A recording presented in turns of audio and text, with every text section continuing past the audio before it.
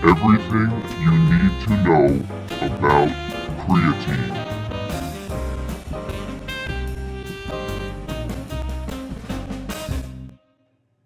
Yo, welcome back from spring break. Let's chat a little bit in the classroom about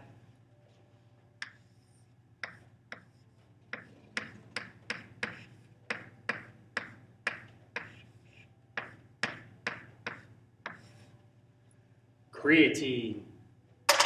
Seems to be a huge topic of discussion lately on Facebook and YouTube, and I've been getting a ton of messages, so I'm going to try and clear a couple of things up with some basic knowledge. I'm not going to get too scientific on your ass. It is the most studied and researched supplement out there, so if you like after this video, go ahead and do some independent research. You will probably find the answer you're looking for. Anyway, we're going to try and keep it basic here. Creatine is derived from amino acids. It's naturally produced in the body, and it's synthesized in your liver and your kidneys, and your pancreas a little bit. It's stored primarily in your skeletal muscle, and the main, what creatine does is increases ATP within your muscle. To sum it up, it gets you stronger. It helps you get that one more rep. That's putting it basic. Creatine is found in red meats, so if you eat steak and whatnot, you're getting creatine. But if you're looking for the more positive benefits of it, you can supplement with it. It's 100% safe. And now let's go into types of creatine to take. There are a billion out there. There's ethyl-ester, there's phosphate, there's citrate, there's kre-alkalyn. There is a lot of bullshit out there because supplement companies want your money. So, what type should you take? Well, I recommend, and research recommends, that the most beneficial type of creatine is your cheapest creatine monohydrate. Go for a Crea-Pure micronized creatine. It is dirt cheap and it's effective. You don't need to spend a lot of money on creatine. You can get Optimum Nutrition's creatine for maybe $40 for 2,000 grams. So that's going to take us into the dosage. How many grams should you take a day? Research shows around 3 to 5 grams a day is safe. Every day you could take it. You don't have to cycle it and stuff. I'm going to get into that a little bit later. But 3 to 5 grams a day. You will see on many creatine products on the back, it's going to say there's a loading phase to take 20 grams every day for the first 7 days, maybe even 2 weeks. Then hit a maintenance dose of around 5 grams a day for a week or so. Then stop taking it. Wait a week or two. Take another loading dose, another 20 grams a day. They have you taking way more than you need because they want you to use their product and take your money. I highly recommend skipping the loading phase. There's no reason to do it. Start at a maintenance phase of 3 to 5 grams a day and continue doing that. You'll be saturated in about a month. They're going to tell you you need to get saturated with 20 grams a day immediately. Just ignore that. Again, they're trying to get your money. As far as cycling creatine goes, there's no need to cycle creatine unless you have a strict weigh-in, like you're a boxer, a fighter, a wrestler, something like that, and you need to make weight for something, and you don't want to hold that water, which I'm going to get to again, water retention, everything like that, but maybe, a month to 6 weeks out, you could stop taking it to make your weigh-in and then get back on it. Side effects of creatine, practically zero. Actually, research doesn't show any negative effects of creatine. So, safe to say, if you want to take it, go ahead and take it, because there are many benefits to creatine.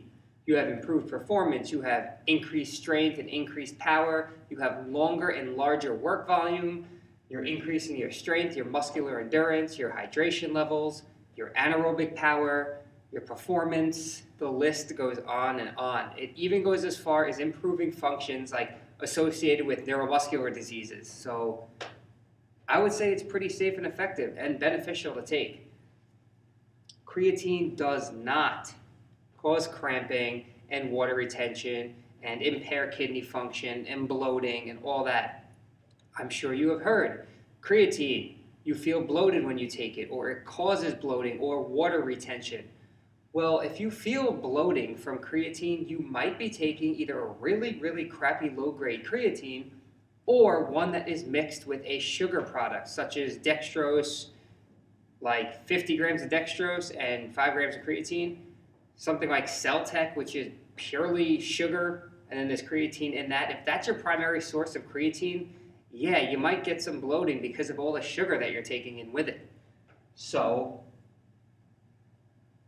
no, it does not cause water retention or bloating. The water that comes from the creatine is being drawn into your muscle cells. It's intracellular. It is not subcutaneous, which is underneath your skin. Like when you take in an abundance of sodium, way above your normal sodium intake, and the vascularity goes away, that is water retention under your skin that you could sweat out. Creatine water is going into the actual muscle cell, so it's not giving you a bloated or soft look. So if you're on a cut, if you're trying to get ripped for summer, creatine is not going to stop you from doing that. It is safe to take on a cut or if you're trying to lose weight. It is going to help increase strength and muscular endurance and all of that good stuff. So yes, you can take it even if you're trying to cut or lose weight. When to take it, what to take it with. Whenever you want, with whatever you want.